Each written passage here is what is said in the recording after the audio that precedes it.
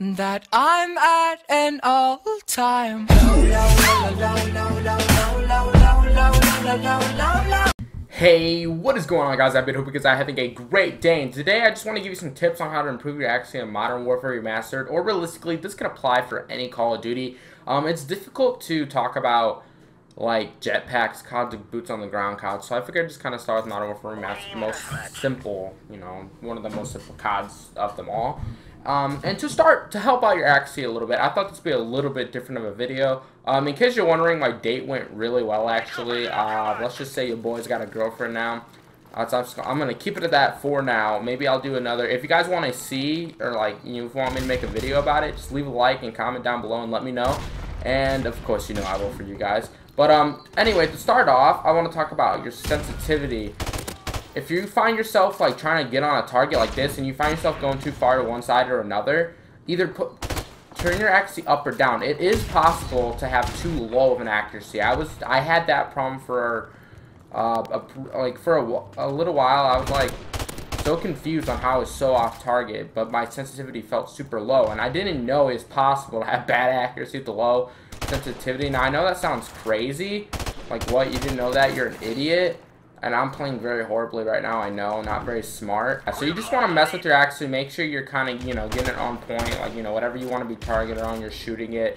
The second thing I'd recommend is either going to Best Buy or, Walmart or something, and trying to get a pair of Control Freaks. Now, I've been playing with them for about 2 days now. I don't know how, I have Deep Impact, I don't know how that guy didn't die. Now, I've been playing with a pair of Control Freaks for about 2 days now, and I'll say are you fucking kidding me? You're a fucking piece of shit, dude. Oh my god. You just like pissing people off, apparently. But I've been playing with Control Freaks for about 2 days now. I must admit, once you get used to them, they really up your accuracy. I haven't been playing much IW, so like I said, jetpack games I can't really apply to, since I haven't been playing much lately. Oh my god, please get in the building. But I can say for Modern Warfare Remastered, it's up my accuracy to a whole nother level. I swear to god, all these kids are doing is nading. It's you don't even know how to shoot a gun. Okay, I've decided to pull out an MP5, but like I was saying, you really just want to get your sensitivity good. If you can, pick up a pair of Control Freaks. And if you really want to go above and beyond the limits to get a better monitor, because there's a lot of people that aren't that bad, but they think they're bad because you're playing with a monitor that just has too slow of a refresh rate, and it turns out that you're just getting shit on because they're essentially a second ahead of you in the game. So if you can, make sure you're picking up a 2 millisecond monitor or something.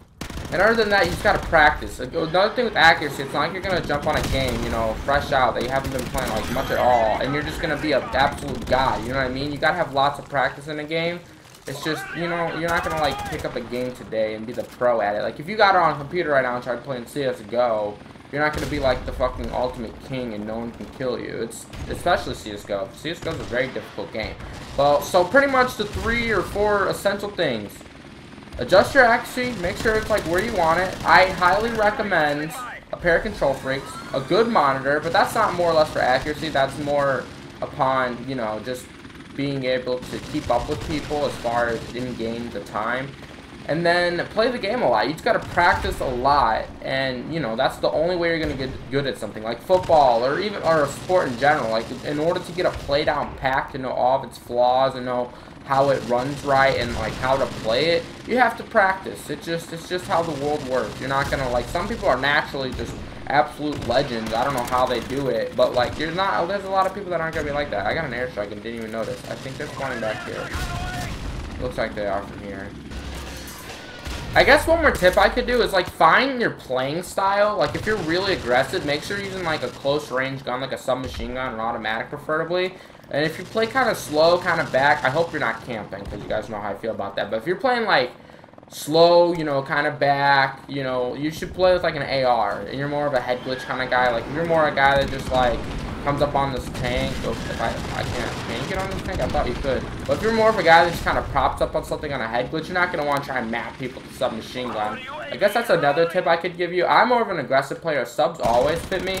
It's just in this game that the ARs so happen to be way more overpowered, and in most cases, like I said, unless you're really in a good close range battle, you're most likely going to win with an MP5 against an M16. So just note how you're playing. Like I said, if you find yourself getting in a lot of close range gunfights, you're most likely going to want to go with like a, you know, submachine gun. But if you find yourself getting into like, you know, you find yourself on a head glitch, trying to pick people off from a distance, you're most likely going to want to play with like an AR, an M16, or an AK, or a carbine, or whatever game it is. It doesn't have to be Modern Warfare Remastered.